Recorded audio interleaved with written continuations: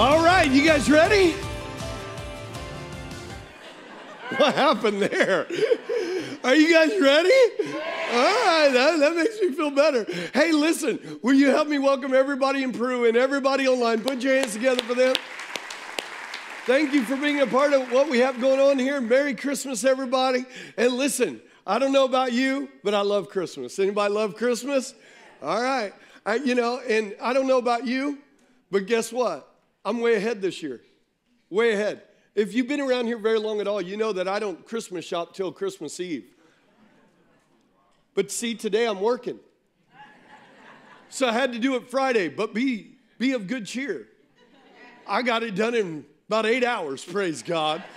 I needed stocking stuffers, so guess what I did? This morning at 7 o'clock, Cracker Barrel is a great place to buy stocking stuffers. Come on, where are my men at? Come on. And I know some of you are like, well, you should have planned better. No. Oh, ye of little faith. So let me explain. See, to me, the Bible says whatever is not of faith is sin. It takes no faith to plan 30 days out what you're buying for Christmas. If you're a man of faith, you wait, because the Lord may speak. Okay, anyway, I'm done.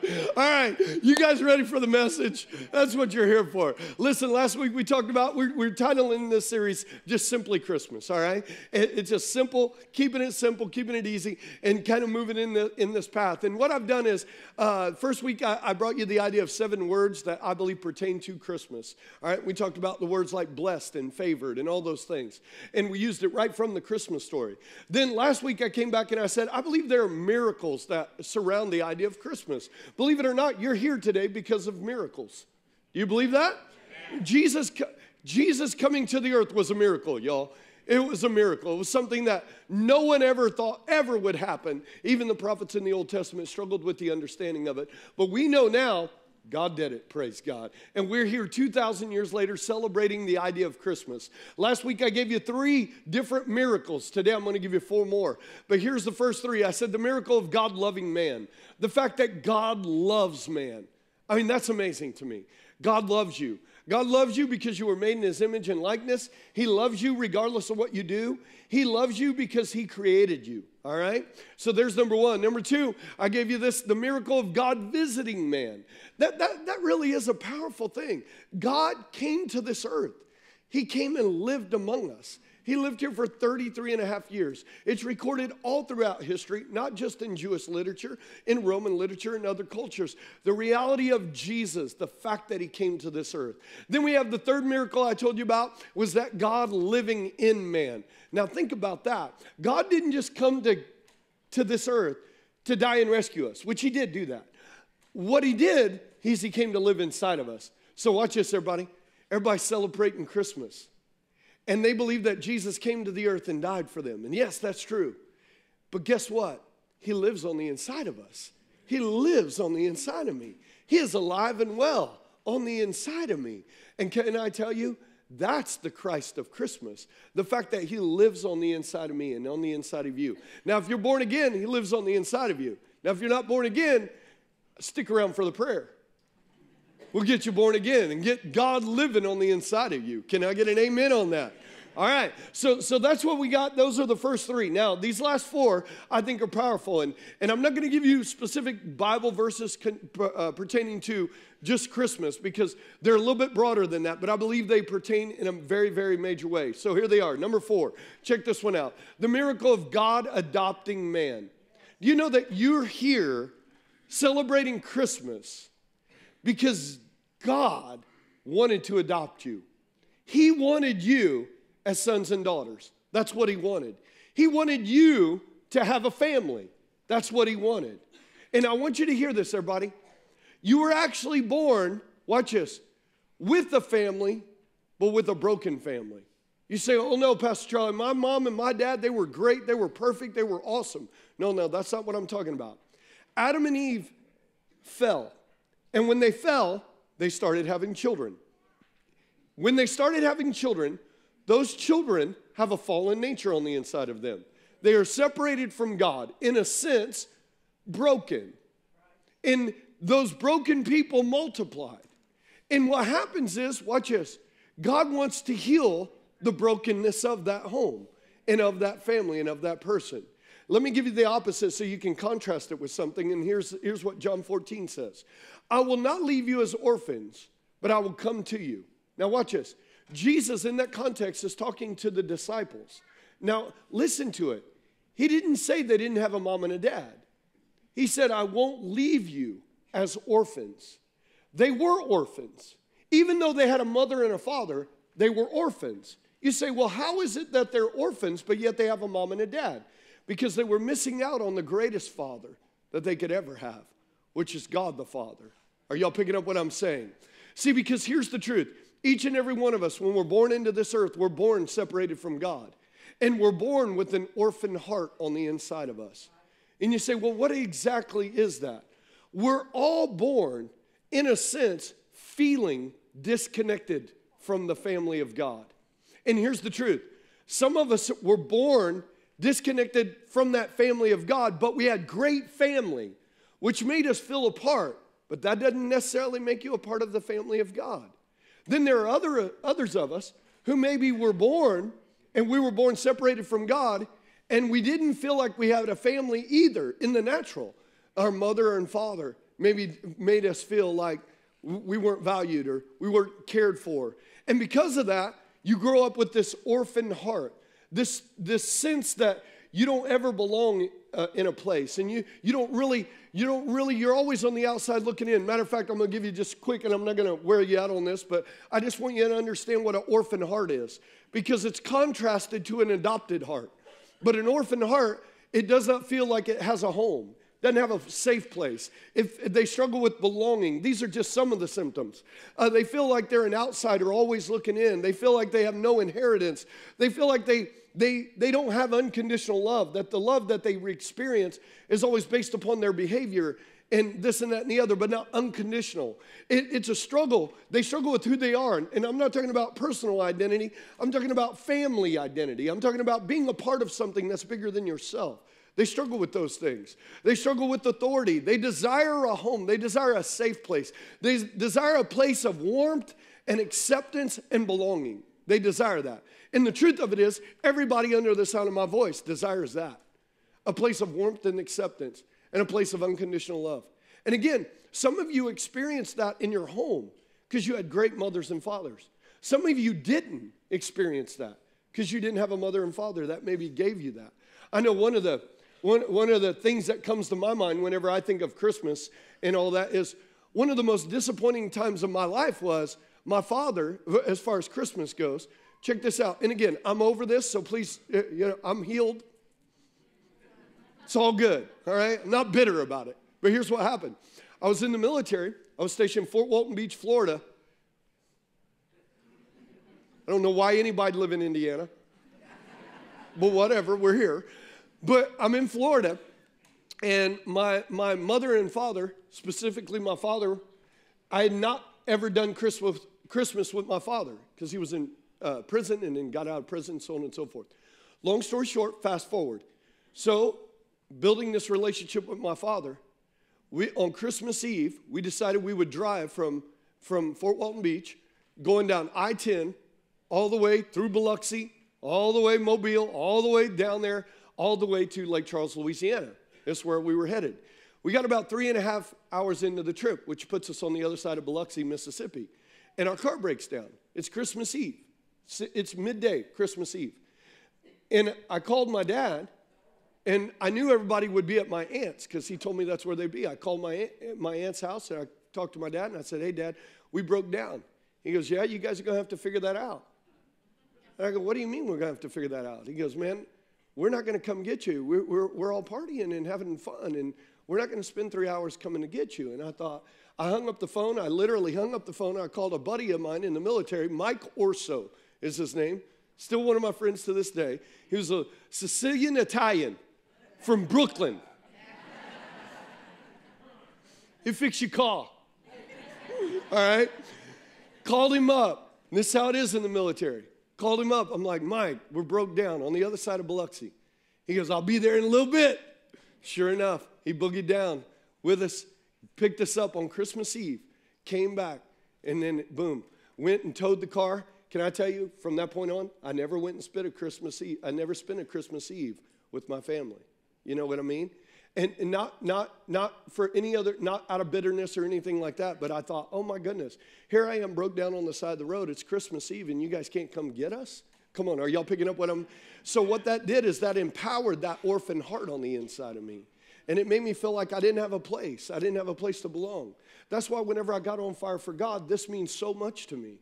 It means so much to me to be in a place where I know people and people love me and people do anything for me and I would do anything for them. It makes you feel like you're a part of something. This is what the house of God is supposed to be. It's supposed to be a place where you fit and you belong and you're not an orphan, but you belong in the family of God.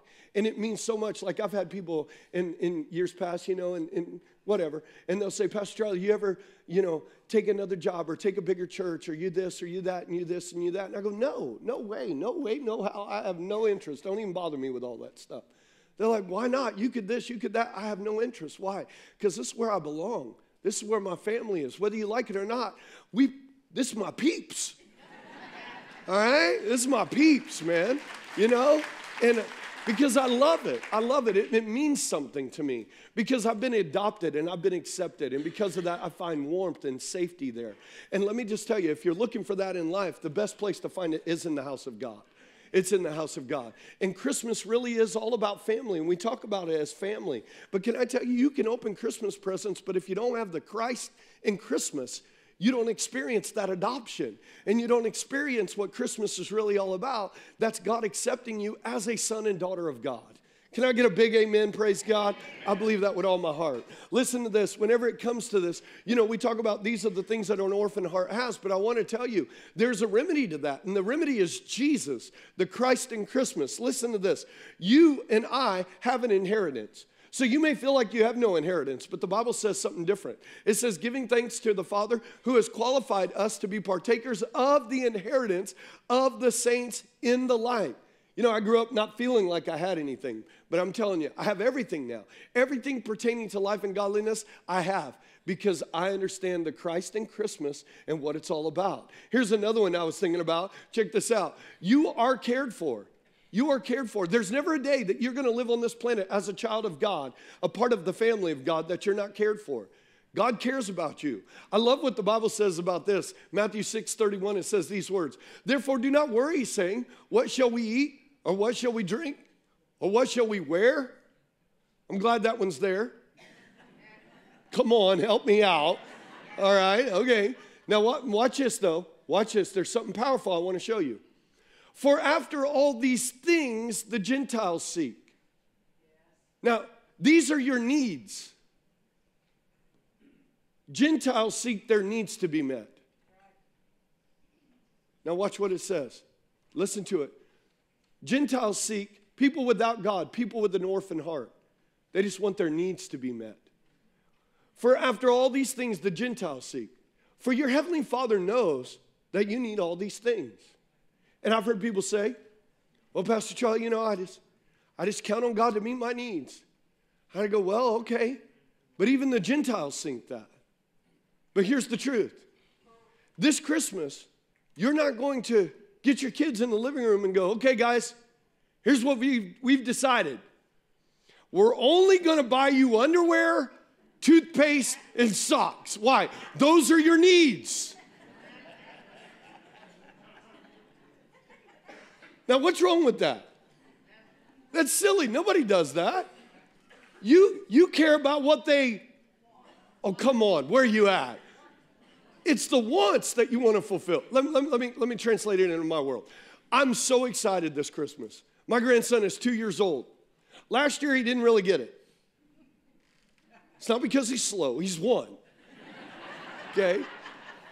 I don't know where you were going, but I was cutting you off before you got there. All right? But listen to this. He's 2, and he understands it.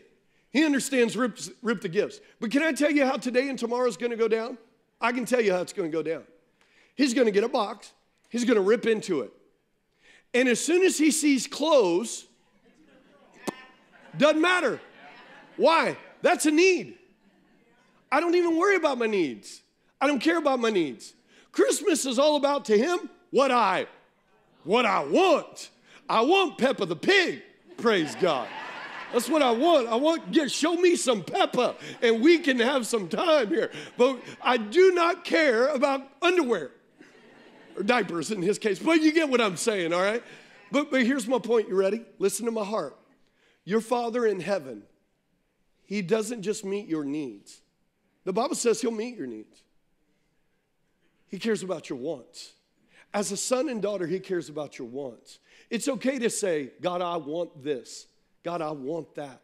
See, I've had to learn to be comfortable with that because I, like you, grew up in the idea that, well, it's only about your needs. But you know what? No father only meets the needs of his children.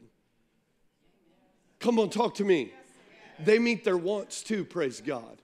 And now, there are limits to the wanting. If you got 10 kids, you don't need a Corvette unless you got a real good job. But, all right. But the reality is he cares about, why? Because he's a father. You've been adopted. Listen to this. Watch this. You are secure. The Bible says it. For I know the thoughts I have for you, says the Lord. Thoughts of peace and not of evil, to give you a future and a hope, praise God. How about this one? You are loved. I've talked to you about that one already. How about this one right here? You have an identity. I know with me, I struggled. I struggled with identity. My family identity, who I was, and all that stuff. Now I have no problems with my identity because I know who God made me and I know what God made me and I'm adopted in the family. I'm a part of a family that's bigger than my family. Y'all getting what I'm saying? And because of that, let me just tell you one of the keys in parenting. You ready? Listen, parents. When family identity is strong, peer pressure is weak. When you allow your kids to grow up in a home where we're Rileys and this is how we function. We're Rileys and this is how we act. And this is how we don't act. We're Rileys. This is how we function. And when you enforce that over and over and over a period of time, eventually it gets ingrained. It's slow, but it gets there. All right? And it gets ingrained to where your kids understand that to be a part of this family, there's a conduct that represents it, and there's a way to behave that represents it. And it's a way of honoring not only your family, but God. Are y'all picking up what I'm saying? And it's important that we understand that. So it says this, for you did not receive the spirit of bondage again to fear, but you have received the spirit of adoption, whereby we cry out, Abba, Father. That verse is also echoed in Galatians, where it says this, and because you are sons, everybody say sons. Now that word sons there is sons and daughters, okay? It's kind of like the word Adam. The word Adam actually represents humanity, okay? I know we oftentimes think Adam and Eve. Yeah, but there are times in the Bible where the term Adam is used, where it's talking about Adam and Eve, okay? This is the same. And because you are sons, God has sent forth the Spirit of His Son into your hearts, crying out, Abba, Father. Watch this. Therefore, you are no longer a slave, but a what? But a son. Do you see yourself as a son and daughter of God? Do you see yourself? I am a son and daughter of, I'm a son of God. Gotta watch how you say that one. I am a son of God, all right? Now watch this, everybody. People say, well, Pastor Charlie, you're a servant. No, I'm not a servant. A servant in the house, according to what Jesus taught, a servant in the house has no inheritance. Watch this, I'm a son who serves. I'm a son who serves. But I am not a servant. I'm a son. Servants don't have an inheritance. They aren't heirs. Right? Sons are heirs. I'm an heir. I'm the brother of Jesus. So are you, brothers and sisters in Christ. And we are sons and daughters of God, the Father. Y'all picking it up? I think that's important. He says this, and if son, and then an heir of God through Christ. That's exactly what I was just saying. Listen, Ephesians says it this way, and we did a whole series on it, so I'm not going to wear you out on it. But here's what it said. Blessed be the God of our Father and Lord Jesus Christ, who has blessed us. Notice the tense, past tense. Has blessed us with every spiritual blessing in heavenly places in Christ. Just as He chose us. Come on, you're a chosen people. He chose you. He chose us in Christ, in Him before the foundation of the world, that we should be holy and without blame before Him in love. Watch this. Having predestined us to adoption. He predicted and pre-planned everything for us to be adopted as sons of Jesus Christ to himself, according to the good pleasure for his will, to the praise of his glory and of his grace, by which he made us, what's it say? Accepted in the beloved. Accepted in the beloved.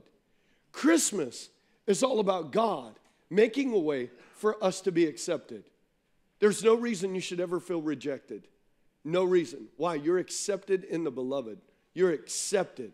You're accepted. You ever been rejected before? That doesn't feel good. You ever been accepted though? Man, that means everything, praise God. You're accepted. And you or I, we are accepted. There's no reason. So this Christmas, we have to remember, God has accepted us. He sent Jesus to be born of a virgin so that he could adopt me and adopt you. We are adopted. Amen? Amen. I believe that with all my heart. Here's the fifth miracle. Everybody say number 5. Number 5, here it is. The miracle of God as a suffering Savior. That's a powerful one, okay? Now, we understand Christmas, Jesus being born in a manger. But do you understand that he was born in a manger as a baby, but yet before he got to the manger, he knew he would suffer, okay? Let me give you the verse. And then I want to correct something I said in the You Asked For It series, all right? So here it is. Look at this, Revelation 13:8. Watch this. All who dwell on the earth will worship him. Talking about the Antichrist in the context. Whose names have not been written in the book of life. Now watch this. This is a side note. This is free. Okay? Whose names are not written in the book of life. You remember in the You Asked For It series I said, I believe everyone's name is written in the book of life and some names are blotted out. Okay, now, here's the deal with the Bible. You can either believe the Bible or you can believe Charlie. Here's what I would believe. The Bible. When I read that last night, I was like, how come I've never seen that before? I missed it. So here's the truth. You ready? It obviously says, this is not the You Asked For It series, so I'm not going there. But here it is. Whose names have not been written in the book of life. So apparently there aren't names written in the book of life. I stand corrected. All right, I'm done. I'm moving on. It says, life of the Lamb who was slain from the foundations of the... So get this, everybody. Long before Jesus ever came in a manger, he worked it out with God the Father, God the Son, God the Holy Spirit, worked it out that Jesus would come and he would suffer and die for you and I. It was already pre-planned. God knew that man would fall. God knew. Before there was ever a star, before there was ever an earth, God predestined, already made a way for you and I to be accepted and adopted. And he decided to come, watch this, as a suffering Savior. Now you say, well, of course that's the way he would come. But let me just ask you a question. Is that the way you would come? Y'all ain't picking it up. You create this earth, it's perfect. You create everything in it, perfect. You create it because you got these little people called humans that you love. They're the apex of your creative power called humanity. And you tell them, here's the deal. I've created all this for you to enjoy. It's all yours. You can have everything you want. Every need is met. The gold is yours. The silver is yours. The trees are yours. The sky is yours. You have dominion over the fish of the sea, the fowl of the air, and everything that creeps on the earth. Everything is yours. It's all yours. All I'm asking is don't touch the tree. Just don't touch the tree. Just don't touch the tree. You touch the tree, bad things happen. What's up? You touch the tree, it don't go well. Y'all picking up what I'm putting down? You touch the tree, the neighborhood goes bad. All right? And guess what they did? They touched the tree. So what does God do? I'm going to send my son. But you know what? Before that, I'm going to send prophets. I'm going to send different people into the earth to tell you about how to be redeemed and how to be saved and how to honor me. So they send these people. And what do people do to these people that come and speak on God's behalf? They persecute them. They kill them. They hang them. They stone them. You always wonder why in the Old Testament prophets always lived out by themselves. It's because everybody hated them. Because every time they showed up, they said what God said, and then the people are mad at them. Don't even get me started. Okay? But they did. So what does God do? 4,000 years after the fall, he comes to the earth as a suffering Savior in a manger. My question is that how you would show up? You don't spit into the wind, you don't pull on Superman's cape, and you don't mess around with Jim. Come on, you might know the song. Some of you need help. But anyway, here's the truth. You ready? That's not how I would have showed up. I would have showed up ticked. I would have showed up mad. I'd have been like, hey, listen, you guys jacked this up real good. You guys jacked this up real good. No, I ain't suffering. No, I'm not. I'm slapping you. I'm slapping you. I'm slapping you. Anybody else that does anything stupid, we're slapping. And I tell you what, I'm going to fix this now. I'm going to go and I'm going to suffer and I'm going to die. And I'm going to resurrect myself. But if you guys jack this up again, it's over. I'm done. My patience is ran out. You made your bed. You lay in it. What's wrong with you? You got to sweep around your porch. I'm not sweeping around your porch. It's your house. You take care of your place, all right? I'm done taking care of your place. You fix your problems. I'm not fixing your problems. They're your problems. I didn't create the problem. I told you how to stay away from the problem. But no, you had a better idea. You go jacking with the tree. I told you to stay away from the tree. But you touch the tree. What is your problem? Y'all getting what I'm saying? That's how I would have showed up. Anybody know what it's like living at my house? But anyway, but the truth of the matter is, I'm amazed that Jesus didn't show up that way. I'm just being honest, because that's how I would have showed up. I would have showed up mad. Jesus, here I am. I'm willing to forgive. I'm willing to suffer. I'm willing to be patient. I'm willing to endure everything. Matter of fact, I'm willing to be persecuted more than any prophet, any man that had ever lived, according to the Bible. And he did. Isaiah tells us about it. Isaiah 53, it says this. Now, I've trained, as you look at this, everybody, these quotes are the Hebrew word translated. So you have it as we read it. So here it is. He was despised, talking about Jesus. This is not how I would have showed up, y'all. Aren't you glad I'm not God? All right, anyway. He was despised and rejected by men, a man of sorrows, pains, and acquainted with grief, sicknesses. And we hid, as it were, our faces from him. He was despised, and he was despised, and we did not esteem him. Surely he has borne or carried our griefs. He did it for us. Sicknesses, and he carried our sorrows, our pains. And yet we esteemed him stricken and smitten of God and afflicted. Look at this next part. But he was wounded for, or pierced through for our transgressions. He was bruised, crushed for our iniquities. The chastisement of our peace, we deserved all this, was upon him. All right? It says, and by his stripes, his bruises and wounds, we are what? Healed. Now watch this last part. And all like sheep have gone astray. In other words, Jesus knew it. He knew we would all go astray. We all got our issues. It says, we have turned everyone to his own way, and the Lord has laid upon him the iniquity of us all. Everything that we deserved, he got. He freed us from that. Now, I don't know about you, but that's not the way I would have showed up. But Jesus showed up. The miracle of Christmas is that God sent his son knowing he was going to suffer and die for people who didn't deserve it. Who didn't deserve it. Have you ever given a gift to someone who doesn't deserve it? You're more like Jesus.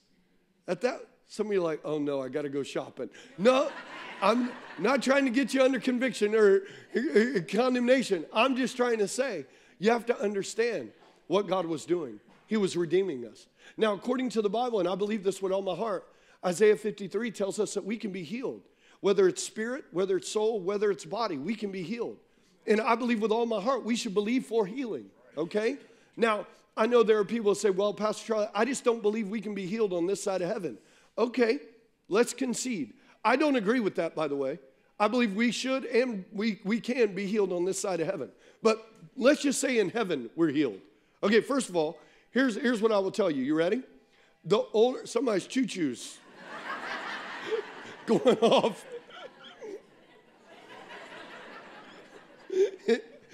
Sometimes I'm up here and I'm like, does anybody hear a train?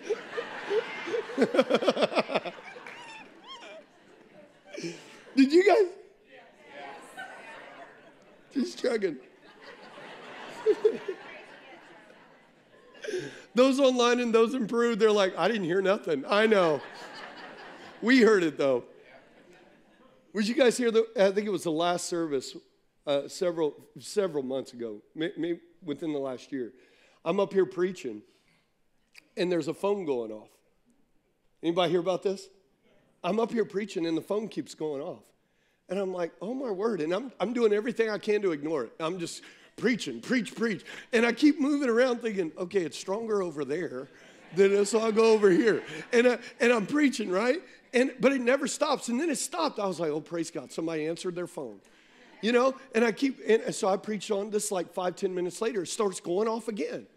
And I'm like, what is the deal? Will somebody answer their phone? Finally, I'm like, okay, does anybody hear that?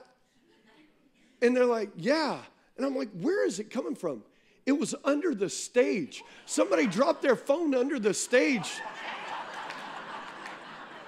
And they up at the New Year Star here, they were calling it.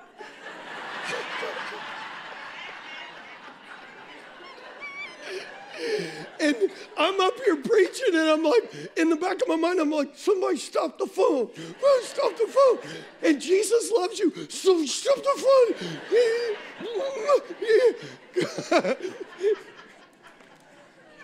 The things you run into doing this. All right.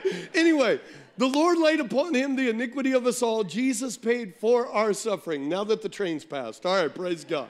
All right. How many of you believe we could believe God for healing today? That's a miracle, guys. That's a miracle in my opinion. Everybody say number 6. Here's number 6. The miracle of God's victory over the enemy.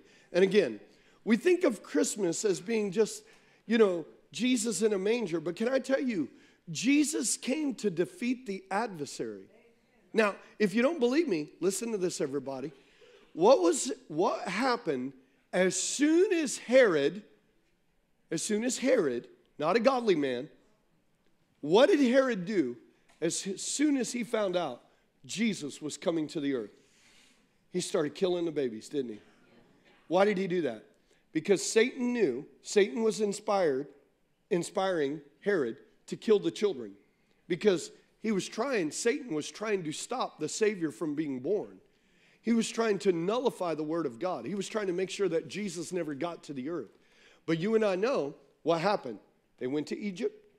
They took Mary, Joseph, and Jesus to Egypt, protected him until Herod died, then brought him back. Come on, amen? Why? Because the enemy knew as soon as Jesus put his foot on this planet, his time was limited. He was about to be defeated, praise God.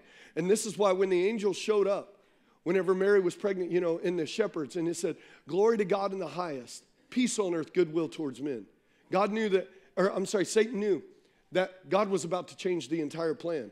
Look at this. I love this. 1 John, it says this. For this purpose was the Son of God manifested, that he might destroy the works of who? Jesus came to destroy the adversary and to destroy what the enemy was trying to do over our lives. Now listen to this, everybody. This is Ephesians. And again, we did Colossians. We haven't done a series on it, but well, praise God. It says, and you, now I'm distracted, and you being dead in your trespasses in the uncircumcision of your flesh, he has made alive together with him, having forgiven you of all your trespasses. Look at this. It says, having wiped out the handwriting of the requirements that were against us, which was contrary to us, and he has taken it out of the way, having nailed it to the cross, having disarmed all principalities and powers, and made public spectacle of them in it, triumphing over them in it, so let no one judge you. Now, here's the bottom line of what I'm trying to say. We have to understand that Christmas is a reminder to the adversary that our Christ is King. Our Christ for 4,000 years was prophesied. He was coming to this earth. He was coming. He was coming. He was coming. And the devil and everything he tried to do, he tried to make sure that Jesus never came. But let me just assure you of this. Jesus did come 2,000 years ago. And we're here celebrating the fact that he made it to this earth. So we celebrate it. And what I think is cool about it is, get this, cultures all over the world today, tomorrow, this Christmas season, they're celebrating Christmas. All right? Christ's Mass. Even people that don't believe in God are reminding the devil that Jesus made it. Jesus made it. He made it, and we're celebrating it. And we remind him every year that Jesus made it, praise God. That's how I see it, all right? You say, well, what could be better than that? Well, I got one more for you. one more miracle, which to me, it might be the greatest miracle. I mean, the 6 so far are great. But this 7th one, man, this is awesome. Here it is. You ready? You probably never heard it this way, but here it is. The miracle of God's second Christmas. Do you know there's a Christmas coming pretty soon? Well, Christmas is called the season of Advent. All right? Jesus coming to the earth is the first Advent, the first arrival of Jesus. If there's a first, there's a second coming, praise God. There is a second coming. You want to talk about the greatest Christmas ever? We have yet to experience it. There's a day coming where the sky is going to split. Jesus is going to return to this earth, and he is going to set up his rule and his reign over this entire earth, and he's going to rule from Jerusalem, praise God. That's the big Christmas that's coming. That's the Christmas that's coming. So I did just a little bit of quick studying on the compare and contrast. Let's talk about the difference between the first Advent, the first Christmas, and the second Advent, the second Christmas, and what it looks like. First of all, I just want you to understand, here it is. This is what it's talking about. And behold, he is coming in the clouds, and every eye will see him. And even they who pierced him. And all of the tribes of the earth, they will mourn because of him. That's right. Jesus is going to return. That's going to be the greatest Christmas ever of humanity. What does it look like? Well, let me give you some contrast. Christ shed his blood on the first time he came. The first Advent, he lived for 33 and a half years and then poured out his blood as a drink offering to the Lord. In light of that, the second time, God's enemies shed their blood. Jesus shed his once forever, and never more shall he shed it ever again. Here's the second one. Jesus was rejected by the Jews, but when he returns the second time, the second Christmas, he's going to be received by the Jews. Now, here's what's wild. The Gentiles accepted Jesus the first time, but according to the Bible, the Gentile nations around Israel reject Jesus on his second return. On his second return. And he judges them. In the first Advent, first time Jesus came, he set up a spiritual kingdom. And he said, you can't see it, but it's coming. Can I tell you, the second time he comes, when Jesus splits the sky, it is a physical, real kingdom that you're going to see visible on this planet. He's going to make this place his habitation and his home for eternity until the new heaven and new earth. When he came the first time, he had a crown of thorns placed on his head. But when he comes the second time, he will receive many crowns that we lay at his feet. On the first round, he was king of the Jews and he was crucified. In the second Advent, he's King of kings and Lord of lords, and he rules over the earth. He rules it, praise God. And of his kingdom and of his government, the Bible says, there shall be no end. Don't put your faith in a bunch of politics. Jesus is going to set up his government over the earth, praise God. He's going to rule and reign over the earth. Amen? Listen to this. He came to save sinners the first time. Second time, he's coming to judge all sinners, the living and the dead, the Bible says. How about this? The devil was bound. The devil bound Jesus whenever he first came, hung him on a cross and made a mockery of him. Second coming? Not so. Guess what? Satan is bound for 1,000 years, praise God. It's the enemy who gets bound, not Jesus. Jesus looses his power over the earth, and the enemy is now defeated over the earth, praise God. How about this one? Jesus is the Lamb of God the first time he came. But can I tell you, the second time he comes, he's not coming as a lamb. He's coming as the Lion of the tribe of Judah, and the whole earth is going to hear his roar. He's going to set up his kingdom forever, praise God. Listen to this. The first time he came to die. Absolutely. The second time, he's coming to defeat death, hell, and the grave forever, praise God. It will no longer have dominion over the earth. Here's the last slide I want to show you as far as this goes. Christ rides on a donkey the first time. Second time he returns, he's riding on a white horse, praise God. He's going to come through the sky, and he's going to come with all the saints of God. So whether you're here on the earth or whether you're in heaven, you're going to be returning with him, praise God. And he's going to rule and reign over the earth. Can I get an amen on that? Amen. Me, I don't know about you, but I'm a little funny with the horse thing because I've rode a few horses and they seem kind of, I've asked the Lord for a tea bucket. A roadster, praise God. But anyway, all right, we'll work that out later. Listen, here's the truth. You ready? The first time Jesus came, he came as a servant. Second time he comes, he's coming as king. How about this? Jesus lies in a manger. He lies in a manger because he's the Lamb of God. He's born in the town of Bethlehem because Bethlehem means house of bread. Jesus is the bread of life who comes, anyone who partakes of him can receive the life of God. But can I tell you, the second time he comes, Jesus doesn't lay in a manger. He sits on a throne and he rules and reigns over the earth. And all of the earth will obey him. All of the earth will understand who he is, and what he is doing on this planet. The only question I have for you is, do you look forward to the second Christmas that's to come, praise God? That's what I look forward to. There is a Christmas coming that's going to be awesome, praise God. And we're going to be there, praise God. Let me say that. If you are under the sound of my voice, you're going to be there. We're going to drag you if not. The only question is, do you know Jesus Christ as your Lord and Savior? That's what it takes to be there. Here are the 7 miracles on one slide so you understand it. And then if you don't know Christ, we're going to give you an opportunity. But here it is. First miracle, God loving man. Do you know God loves you? He loves you, man. He loves you. No matter what you've done, what you've been through, he loves you. Here's the truth. God visits man. God came as Emmanuel, God with us. Here's the third. God living in man. That God would live in you. What a privilege, huh? What a privilege. That God would adopt you. You're accepted. You're in the family. You all right? How about this? That God would suffer for you. And then give you victory over the adversary. Not that he needed it. You needed it. And then ultimately, he's coming again. He's coming again for you and I. And he's going to split the sky. And if we go by way of the grave and we're in heaven when he comes back, or whether we're here on the earth, makes no difference to me. All that matters is I want to be there. And here's the truth. As a pastor, I want you to be there. As a Christian, as a family, I want you to be there. So if you've never accepted Christ as your Lord and Savior, why don't you pray this prayer? Pray it with all of your heart. And I believe with all my heart, you'll be on your way to heaven. Now you say, Pastor, I'm not interested. Okay, that's fine. Just think about what I've given you today, all right? Now, those of you that are saved and born again, will you pray this out loud with me? Pray it out loud with all your heart. Those of you that maybe you've wanted to be saved or you don't know where you stand in light of eternity, I want you to pray it. And when you pray it with all your heart. And I believe with all my heart. It's not the perfect prayer that saves you. It's a right heart towards God that saves you. So I would love for you to pray this prayer with me, okay?